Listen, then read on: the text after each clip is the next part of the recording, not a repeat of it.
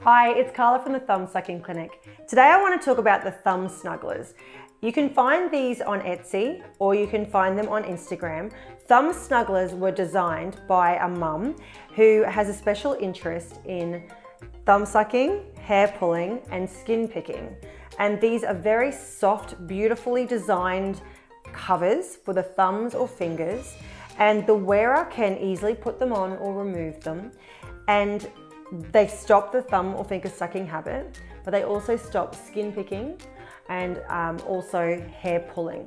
If you know a little bit about trichotillomania, hair pulling, it does sometimes come with the territory of thumb and finger sucking. I love these products. They're beautiful and soft.